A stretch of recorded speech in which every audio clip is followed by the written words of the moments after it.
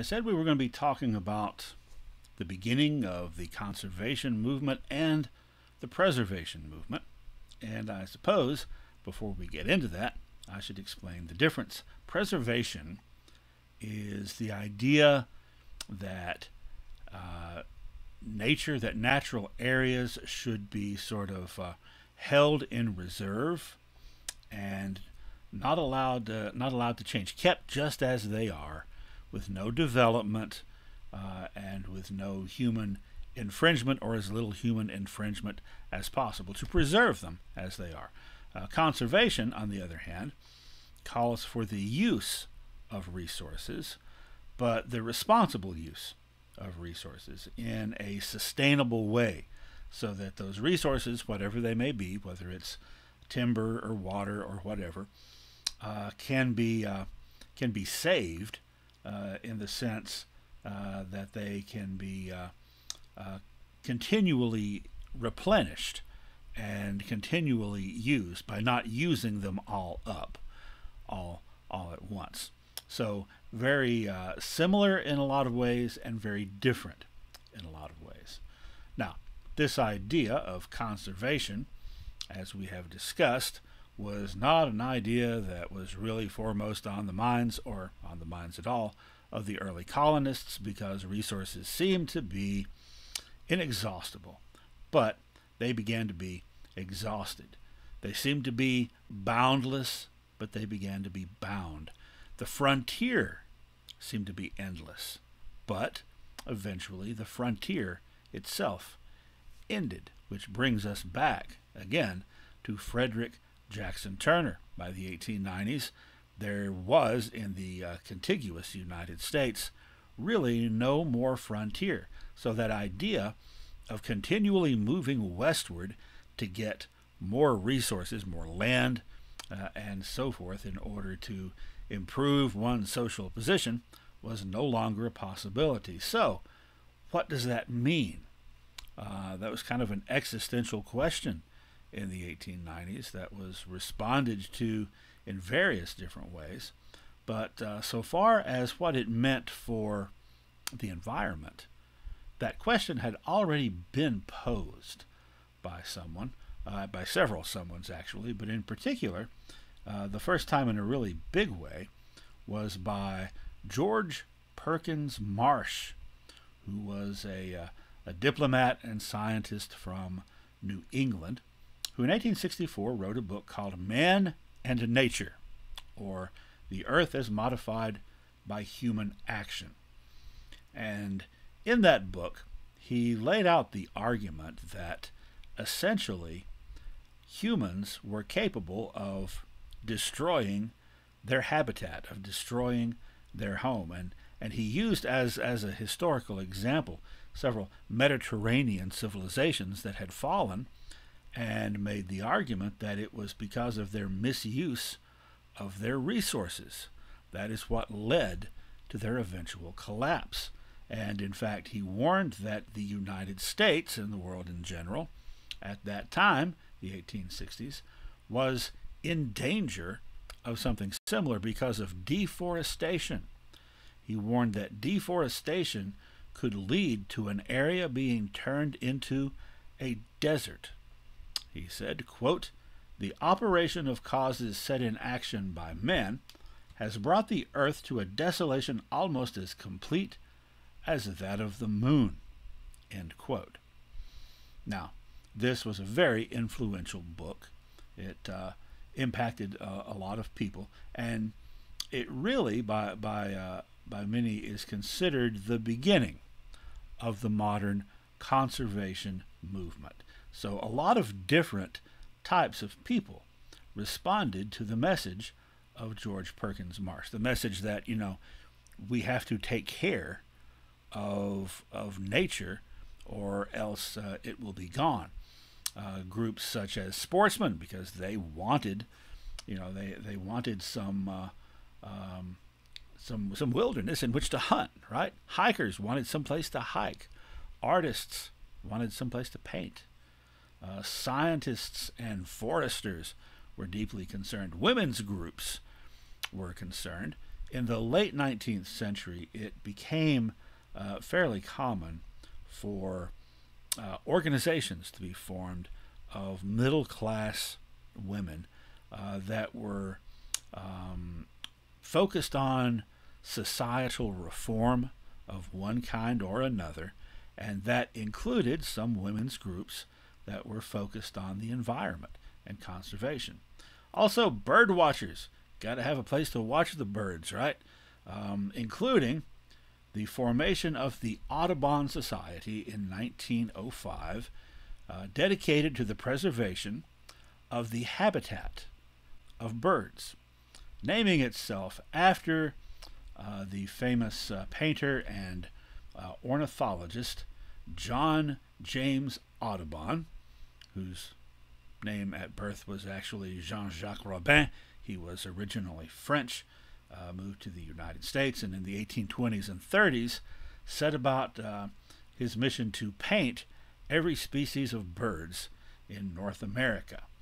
So the Audubon Society, named after him long after he had passed away, is one of the still foremost environmentally active organizations. Now, a lot of this interest and concern in conservation and in nature led to the formation and its expression in journals and magazines, such as in 1871 American Sportsman, 1873 Forest and Stream, 1874 a journal called The Field and Stream, which later 1895 became the magazine Field and Stream, American Angler 1881. These magazines are still around, and so are many others from that era, and demonstrate the sort of the breadth of types of people who were concerned about the environment. So here we're talking about hunters and fishermen. By the way, magazines like Field and Stream and American Sportsman, in addition to having articles about how to hunt, how to fish, have at various times made other contributions to American culture and global culture. For example, Ernest Hemingway, many of his early short stories set in Michigan, his native Michigan, that were about hunting, appeared in these magazines. All right.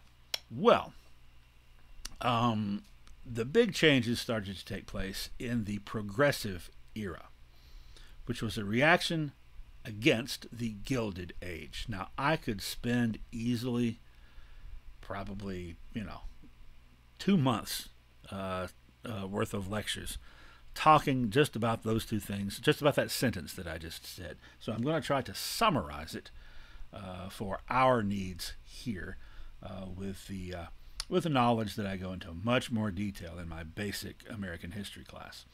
The Gilded Age was roughly around 1870 to the 1890s, and it was that time period when there was a lot of economic activity, a lot of millionaires being made, robber barons, as sometimes they were called. Very much a laissez-faire attitude toward business. Let it be, leave it alone. The invisible hand of the market and all that Adam Smith type stuff. Also a time when there was a lot of income inequality, when workers had very few rights. And that led to the populist movement in the 1890s, which was a reaction against those excesses. Of course, Gilded Age, gilded, I mean, something looks like it's made of gold, but it's not. It's really only gold on the surface. So the populist movement, leading to the development of the Populist Party, was eventually a political movement to sort of undo those excesses, which led to the changes that took place in the Progressive era, which was roughly 1900 to 1920, really 1901 to 1920, because it started when Teddy Roosevelt became president, and it lasted through the presidencies of Roosevelt, Taft, and Wilson. And during that time, the progressive movement was marked by a lot of emphasis on expertise and a lot of emphasis on an activist government, on government regulations. A lot of modern regulations came into place during that time, from the Food and Drug Administration to the NCAA in sports, and away from that unfettered, unregulated approach to business and the reign of monopolies and those sorts of things. By the way, progressive was well, a little bit different from how we think of it now. During that period, both Democrats and Republicans became progressive. In fact, the 1912 presidential election between William Howard Taft running for re-election as a Republican, Woodrow Wilson running against him as the Democrat, Teddy Roosevelt running as a third-party candidate for the New Progressive Party, alias the Bull Moose Party, and Eugene Debs as the Socialist. All of them were progressives. All of them were left of center to one degree or another. And that's kind of how things went during this 20-year period. So remember that. Progressivism means emphasis on expertise and government regulation, and a movement away from that laissez-faire approach. Well, an important individual to talk about from this time period is this guy, Bernhard Fernau, who was of German heritage. So in his native Prussia, his name would have been pronounced Bernhard Fernau. Was the first chief of the Division of Forestry that was established in 1886. And he had a vision of a national forest system in the United States, similar to what his native Prussia had, not only for the sake of just improving the landscape or sustaining the landscape, but also, more importantly, to protect watersheds and prevent that desertification that had been warned against by marsh.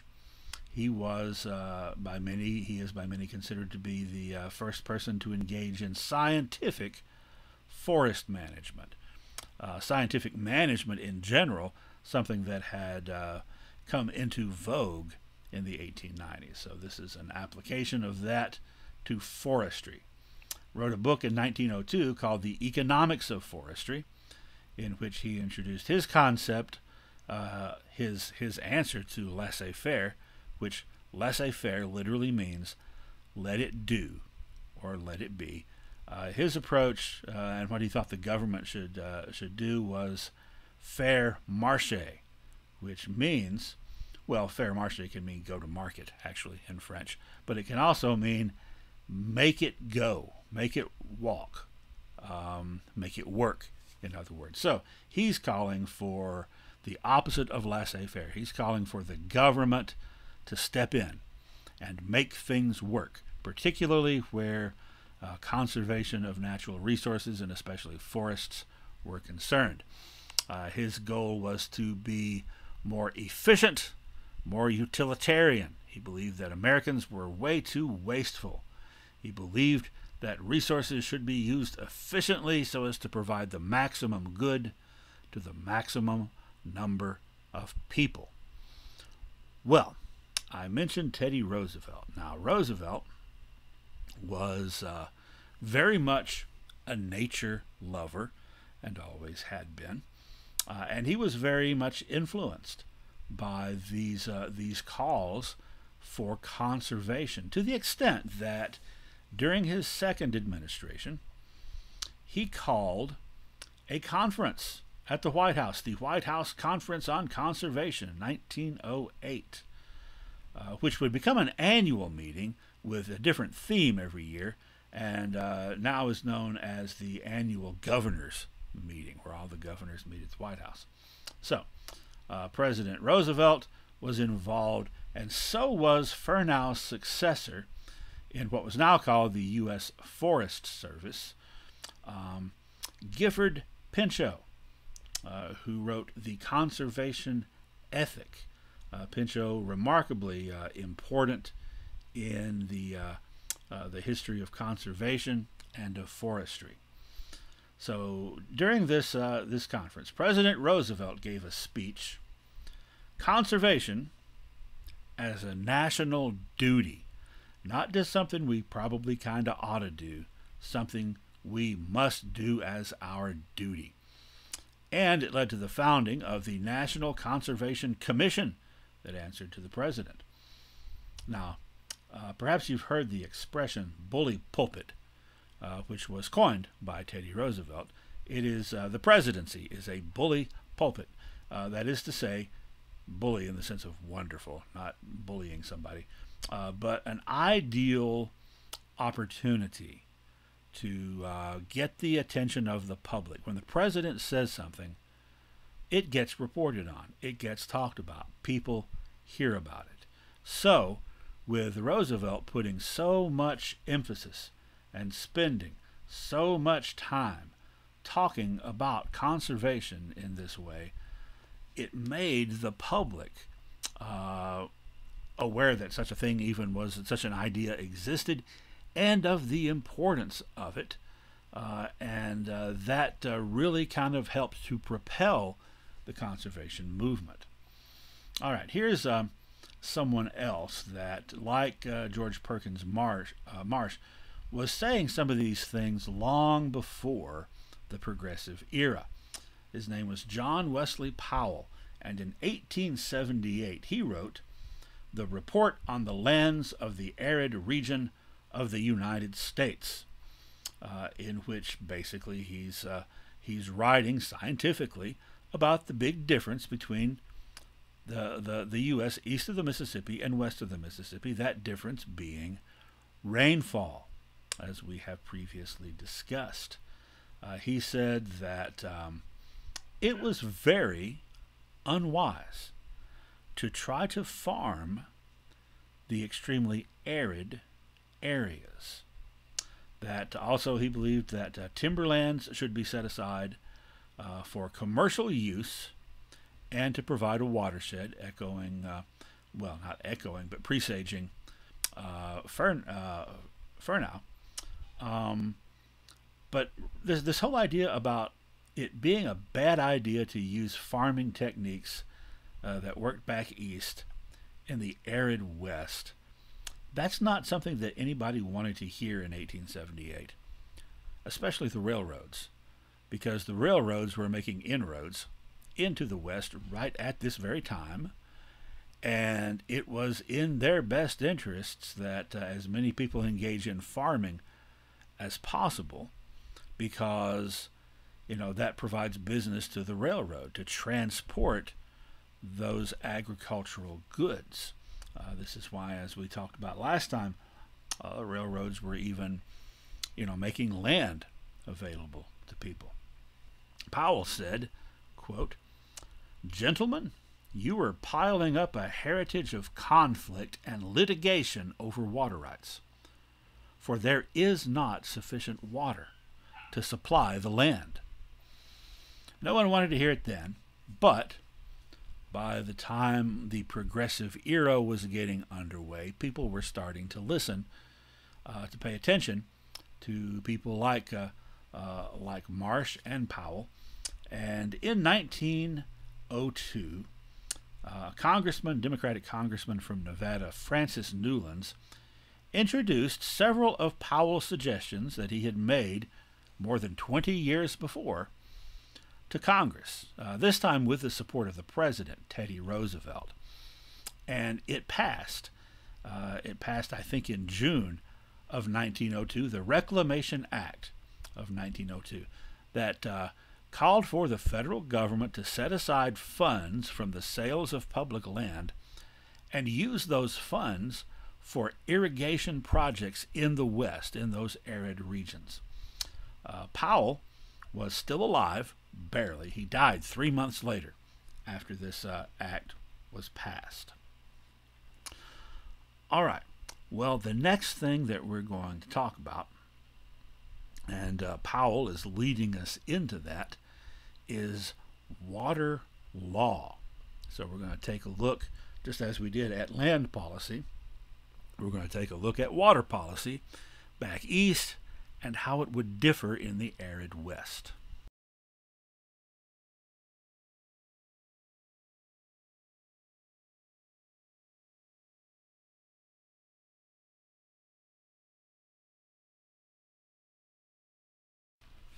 Water law in the original 13 states and later in all the new states east of the Mississippi and even just west of the Mississippi in the Midwest was basically an extension of riparian law from English common law. And that's what the approach is called, riparian law, that is followed in the eastern half of the U.S. Riparian coming from a word meaning pertaining to riverbanks. So this is also sometimes referred to as the rocking chair law.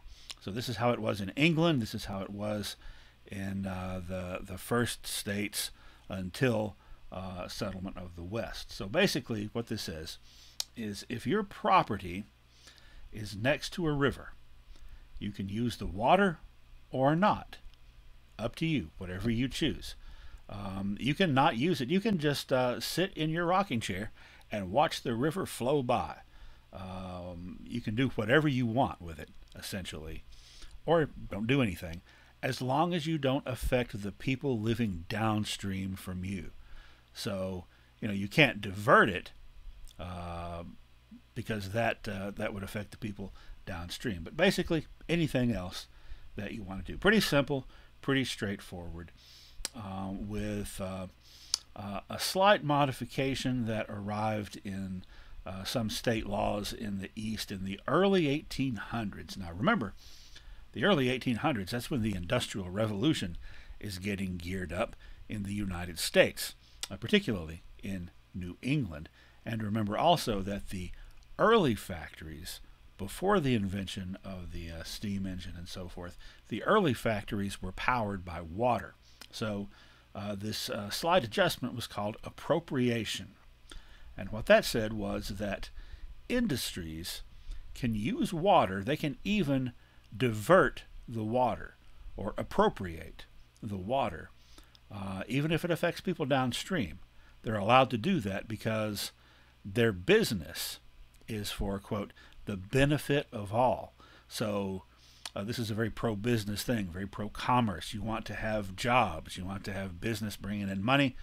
Therefore, they get, essentially, special rights. They can use the water whether it affects people downstream or not.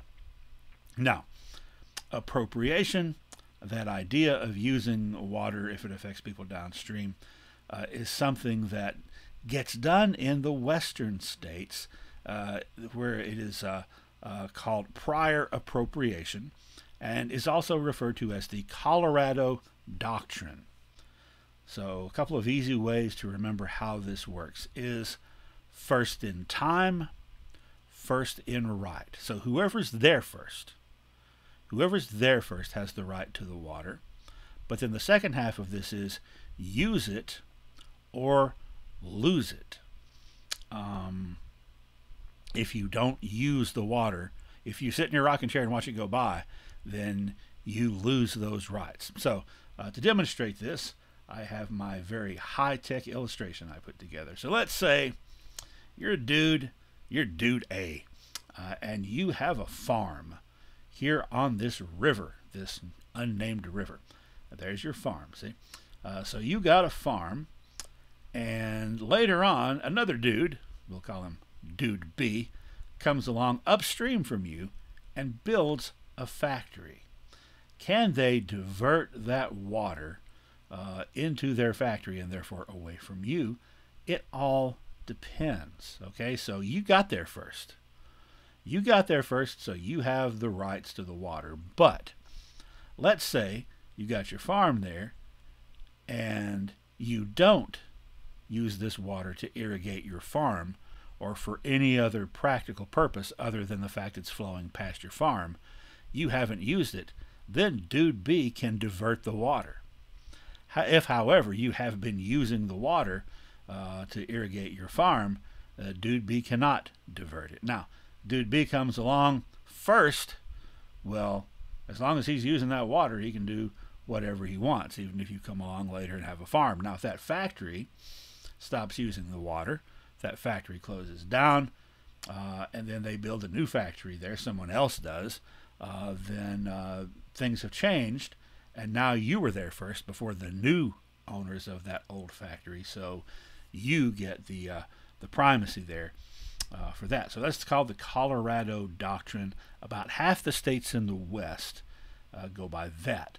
The other half go by what is called the California Doctrine. That's kind of a combination of riparian and prior appropriation.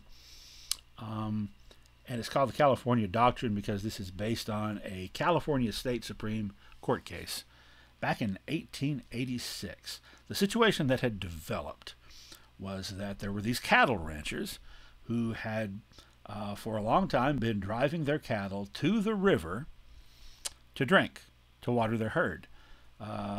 However, there was a farmer upstream who was wanting to divert the water to irrigate his crops. Now, the ranchers claimed riparian law. They weren't necessarily using the water for anything except for their cattle to drink, but they were there first. Whereas the farmer argued that, according to appropriation or prior appropriation, he was making beneficial use of the water, and they weren't, so it went to the court. And the court decided, well, actually, they both, theoretically, have a right to the water. It comes down, therefore, to primacy in right, and that comes down to timing. What happened first? The purchase of the land or the use of the water?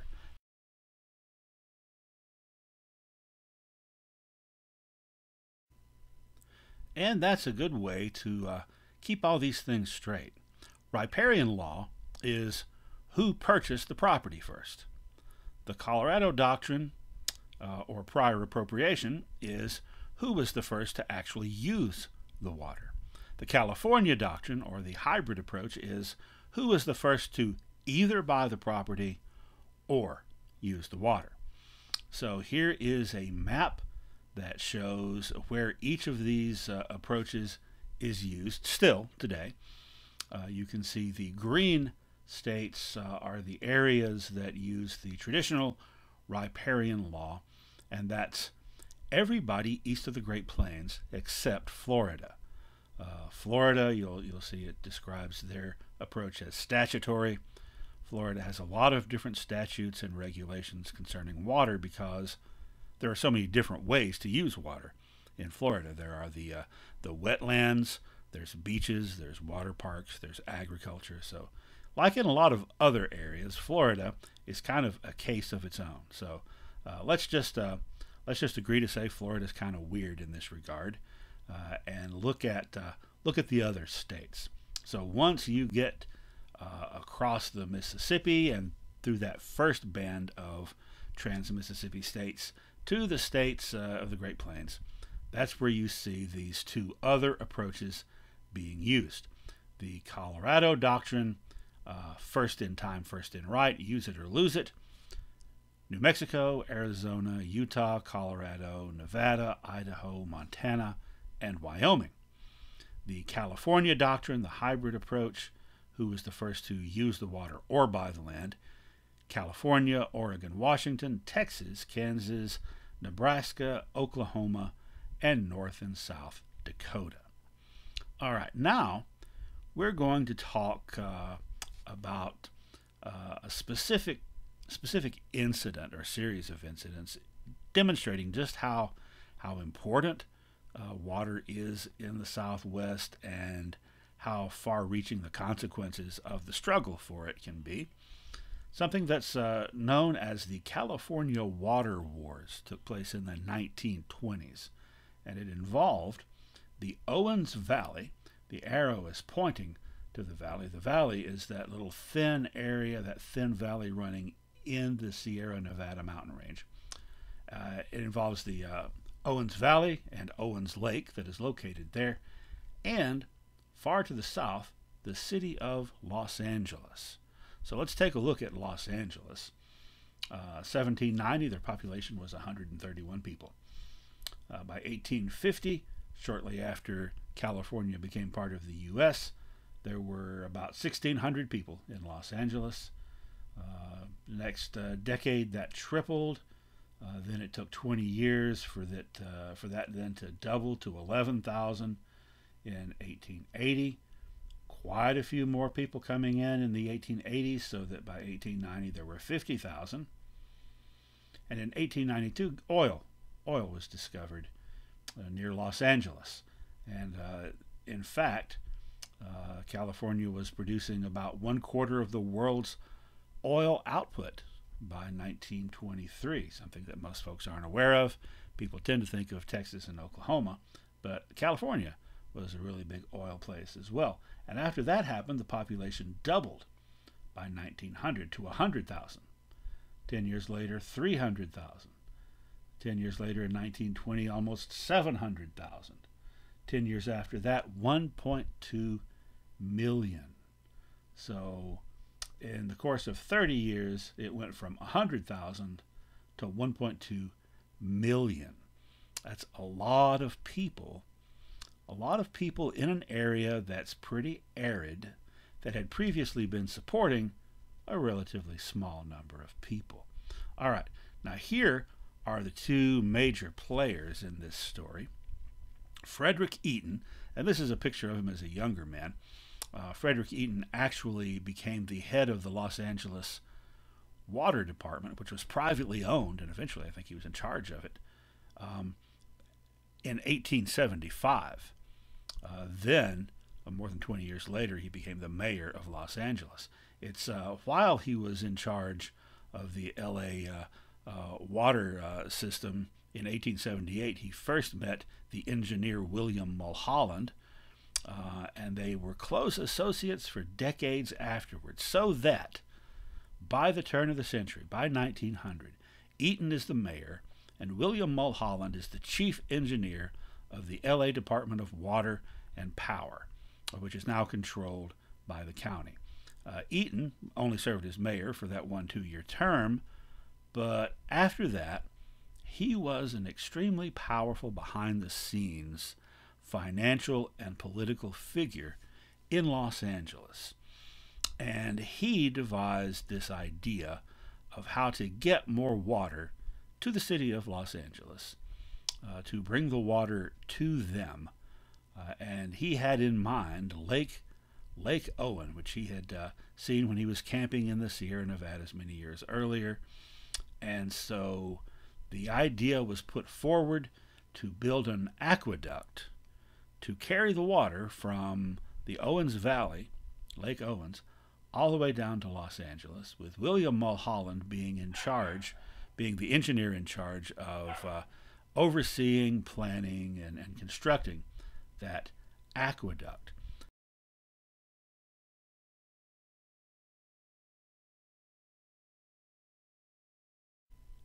Well, remember that Water Reclamation Act of 1902 that we just talked about?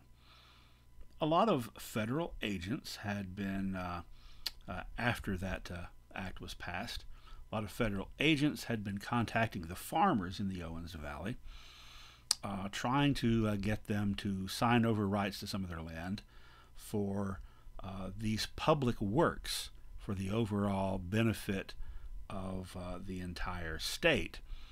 And Eaton showed up and was also making inquiries about buying land, and the farmers assumed he was part of that Reclamation Act force, and he never let them know any differently, knowing that they thought that. And so they were actually, without realizing it, signing their land over to him personally. So that's how he got, or not the land rather, but the water rights, signing the water over to him personally. So he got access, therefore, to their water, and then was behind the building of that aqueduct that would carry the water from Owens Lake there in the Owens Valley down to Los Angeles. However, on the way down through Los Angeles, it happened to pass through the San Fernando Valley and was watering the valley there, which was secretly, the land being secretly bought up by Eaton, a syndicate of investors that was basically Eaton and his friends that were buying up that property, which was going to become a whole lot more valuable because it's getting heavily irrigated. And then he used his political pull to extend the borders of Metro Los Angeles to include the San Fernando Valley. So it became part of the city, and this whole thing was, about getting water to the city. He also used his pull with the local newspapers to get them to manufacture a drought. So there wasn't actually a drought. It was kind of an average rainfall a year, but the papers kept running articles about how there was a drought, and people believed it.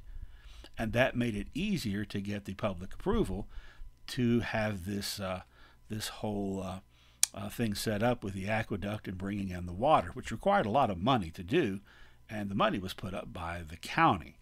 However, the money was being made by Eaton and his associates because this property that they had secretly, privately been buying up was all of a sudden worth a huge, huge fortune. Now, the result of this was that for the farmers up in the Owens Valley, their whole lake that they had used to irrigate their crops was basically moved to California.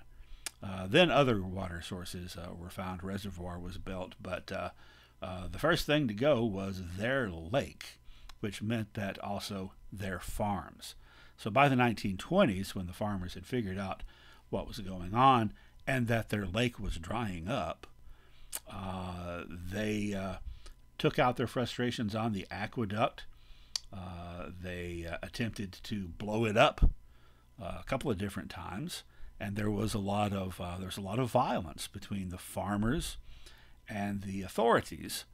The authorities basically, this being a time when, I know it's hard to imagine, but California in general, and especially Los Angeles, was very corrupt.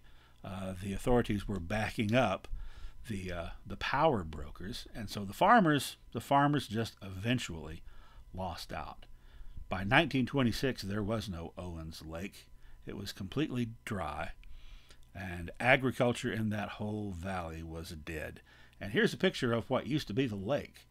It's an alkali flat, the site of frequent dust storms, sort of like kind of like a ghost town of sorts, but without the town. However, with plenty of ghosts, apparently. Ghosts of the broken dreams of the farmers. Now, Mulholland, and by the way, Mulholland was very, very influential. In fact, you've probably heard of Mulholland Drive in Los Angeles. It's named for him. Mulholland and Eaton finally had a falling out right around the time this lake dried up, because Mulholland was working on building a dam to create a reservoir to be able to get more water for Los Angeles because they'd used up the lake. And the plan was to build this dam on a site owned by Eaton, but then Eaton sort of like put the screws to the city again and demanded $1 million to let them use his property.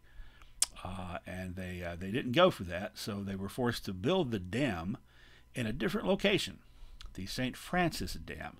So they had to do this kind of hurriedly, and turns out there was a problem with the bedrock on that location, and it wasn't really able to sustain a dam, and tiny cracks started appearing in the dam not long after it was built. Which Mulholland kind of like, just basically said, well, that's no big deal. Except it was, because the dam broke. and 450 people were drowned in the area. And that was a huge black eye for Eaton and Mulholland. Now, all this stuff that I just talked about, the aqueduct, the water wars, the St. Francis Dam, all play a large part in the plot of the 1974 hard-boiled noir mystery movie Chinatown with Jack Nicholson and Faye Dunaway. It is sort of the background to the overall mystery that the detective here is trying to solve. And it's a very good film. I show it in class, usually, when we're meeting in person. If you haven't seen it, or you haven't seen it lately, you should go out and watch it after you finish this, with the information in mind that we've just talked about, and be thinking about how not only those events are portrayed, but also sort of the deeper meaning of it all. Now, in the movie, the character of Hollis Mulway, played by John Huston, represents, I'm sorry, Noah Cross. Noah Cross is played by John Huston, and that is essentially the Frederick Eaton character.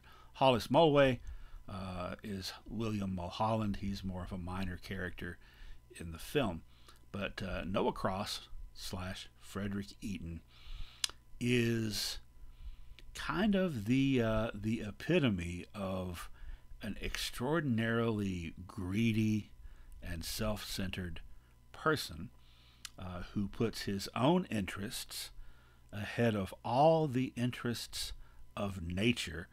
And if you watch the film, you'll realize that I'm talking about more than just water there. So maybe that will pique your interest if you haven't seen the movie or thought about it in a while. Anyway, there's an old expression out west: whiskey's for drinking, water's for fighting. And that has proved to be the case.